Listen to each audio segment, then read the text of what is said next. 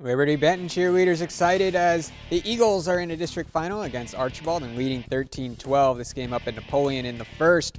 Anthony Master-Lasco gets to the hoop and finishes for the tough shot. Time running down now in that first quarter. Archbold's Eli Miller for the heave from half court. Nothing but the bottom of the net. Second quarter now, Liberty Benton's Nathan Kraft pulls up and knocks it down 20-18. Eagles in front later. It's Clay Lenhart. The three for Liberty Benton as the Eagles in control. Archbold sticking around. Bryce Williams hits the three, and we are tied up. But Nathan Kraft answers back. The big man showing some range. Pulls up again from inside the arc, and he's got two more. Then it would be Master-Lasco also pulling up, hanging, and hitting. Master-Lasco finishes with 24 for the Eagles. They pick up the victory 68-61, and they're the district champs.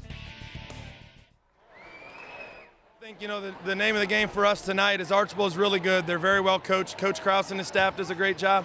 But we guarded tonight. We've guarded as well as what we've done in a long time, and I couldn't be more proud of our defensive effort tonight.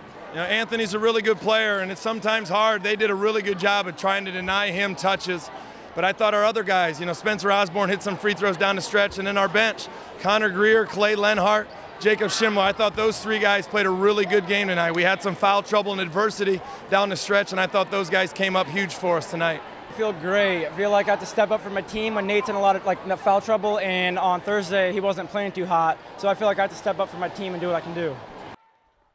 So the Division III regional at Bowling Green will have LCC taking on Edison at 6:15 at BGSU, while Liberty Benton will play Ottawa Hills in the late game at the Stroh Center.